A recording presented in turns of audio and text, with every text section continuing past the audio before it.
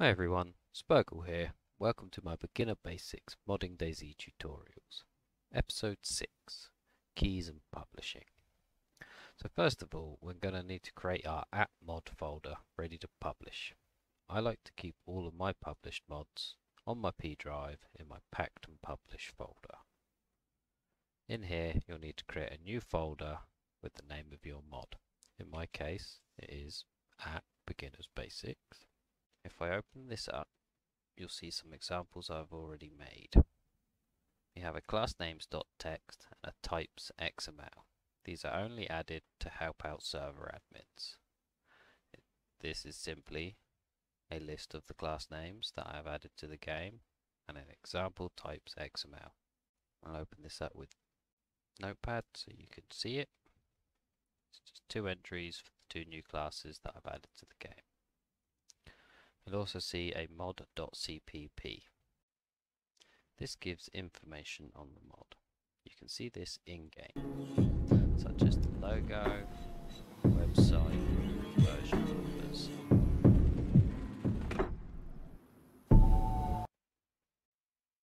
Have a look in this. There's not much to take note of. It's all pretty self-explanatory. Action is the website button, so I've just linked to my Discord there. Everything else is what you want it to be. One thing to take note of is the picture, logo, small logo, and logo over.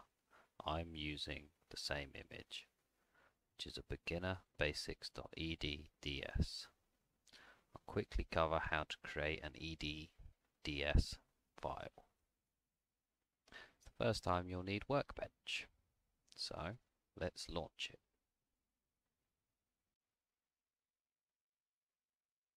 Once Workbench has loaded, if this is the first time using it for you, you'll need to go to Options and make sure your source data directory is set to your P drive. Click OK and restart the Workbench if need be. I've already done this. I will now navigate to my mods folder, the data folder, where you'll see I've created beginner basics.png. This is just a simple square workshop logo that I have made for this mod. If I go over here, right click on it, register, resources and import, and close the workbench. We navigate back to our mod. In our data folder, you'll see the new .eds files that I mentioned in our mod.cpp. That pretty much covers this. Most of it is self-explanatory. So on to the next. We have the add-ons folder. There's nothing in here at the moment. We need to add our mod.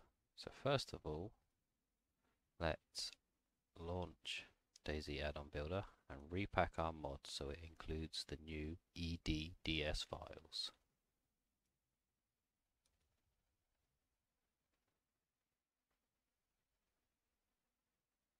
Once that's finished, navigate to our DayZ server at test folder, look at the add-ons. If we copy out our beginners basics.pvo and put it in this empty add-ons folder within our app mod folder, and that's that for now. Finally, we'll have keys. At the moment our keys folder is empty. Keys are needed so the server can check that the mod files are up to date and the same on both server and client side. There is a public and a private key. As a modder, you create your keys with dsutils and you sign your mods with the same tool with your private key. You put your public key in this keys folder of the app mod. So to create a new key, open up your dsutils, click on the N, create a authority name, and simply create keys. take note of where your key went and navigate there. That is in the Program Files, Steam, Steam Apps Common, DayZ Tools, Bin, dsutils. Here you can see our keys. My usual keys and the one I've just created. Leave the private key where it is, but take the by key, so copy that out and put it in the keys folder. Now go back to dsutils and add source directory. Click on that and find, in my case, in my app packed and published, App Beginners Basics add-on folder.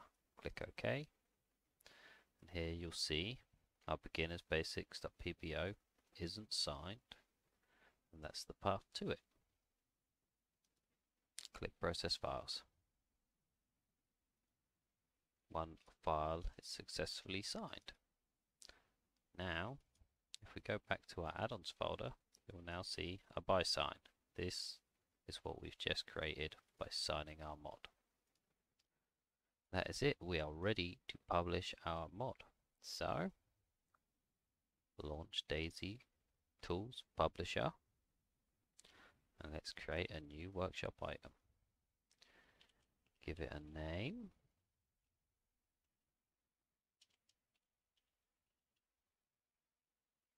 Decide if you want it to be published privately, just to friends, or publicly. For now I'm going to leave mine as private. Find the mod content. There we go. App packed and published, Beginners Basics. Select that folder. Give it a description and put some patch notes in. Now, if you did create your .edds using a .png, you can also click Browse, navigate to your data folder where that PNG was, and give that your workshop image.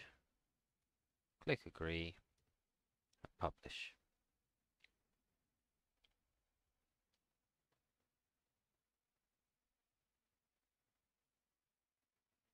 Now,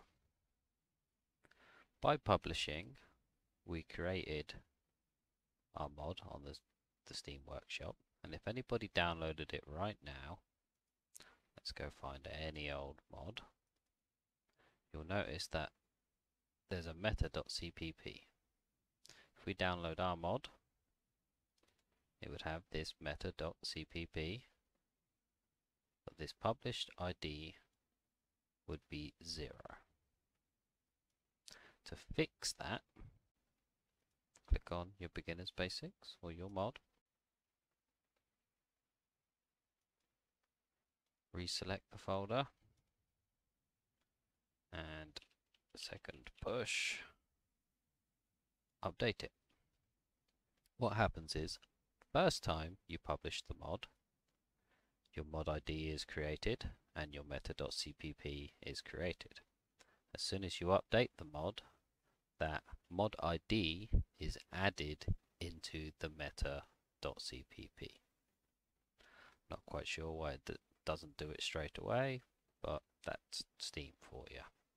Now, if you navigate to your Steam Workshop through Content, Workshop Items, you'll see your freshly published mod. Don't forget, if you published it private, to change it from hidden to public, and subscribe. You can also check your item stats and use the owner controls to add images, edit the description, and all the usual things of Steam Workshop item.